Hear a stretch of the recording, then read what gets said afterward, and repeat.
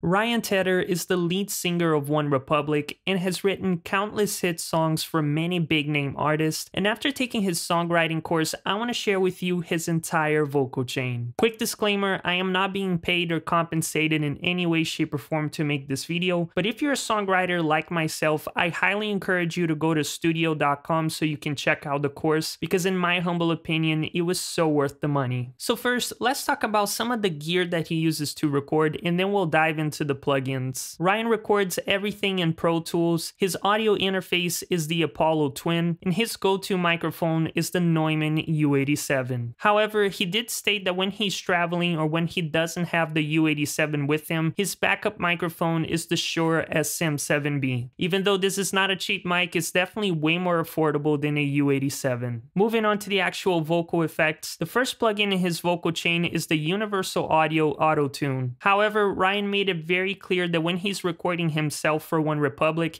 he does not track with auto-tune. He only leaves it on the vocal chain in case he's in a songwriting session and needs to come up with ideas quickly without having to worry about being pitch perfect on every take. And here are some of the settings that he shared throughout the course, but just don't forget to change the key to match whatever key of the song that you're working in. The second and perhaps most important part of this entire vocal chain is the CLA vocals. This is an all-in-one vocal plugin that was made by Waves in collaboration with Chris Lore-Alge, who is a Grammy-winning mixing engineer, and I've already done 2 in-depth reviews on how to use this plugin. I'll leave the links in the description below, but in a nutshell, it gives you control over the EQ, compression, delays, reverbs, and you can even add different vocal effects. But believe it or not, Ryan actually uses one of the built-in presets called Face-to-Face Dry, and these were the settings that he used in the course, and according to him, this makes the vocal sound like it's already been mixed. He also stated that he doesn't like to use the reverb portion of this effect. He usually tends to go for the quarter note delay, and then he adjusts the EQ based on whatever track he's working on. Of course, these are just guidelines, so just mess around with the settings based on your own voice. The third plugin in his vocal chain is just a standard noise gate, and this is great, especially if you're recording yourself in an untreated room, because what the gate does is every time you stop singing, the gate's going to close, and so none of the background noise is going to pass through, which is going to clean up your tracks. The next plugin in his vocal chain is the Valhalla Reverb, and I have to say, after listening to it throughout the entire course, I just had to buy it. And a cool thing about this plugin is that it comes with 3 different colors. It also includes a low pass and high pass filters that will help clean up some of the muddy frequencies that you may get from other reverb plugins. And this is one of the settings that he used throughout the course, but I did notice that he applied it straight to his vocal track, and you can do that, but the way that I prefer to use this plugin is just to go to my vocal track and then send it to a bus. You can select any bus, so I just usually go with bus number 1. Then I just add the reverb effect to my bus and then control how much of the reverb gets sent to my vocal track. The biggest benefit of doing it this way is if you have 20 different vocal tracks, instead of having to add the reverb 20 different times, you can just create one bus, send all of your vocal tracks to it, and this is going to save you a ton of processing power. And by the way, if you're getting value out of today's content, don't forget to leave a like and subscribe to the channel. So now let's do some audio tests so you can hear what all of the effects will sound like on a typical vocal track. And in order to replicate this vocal chain, I'll be recording through my Neumann TLM-102,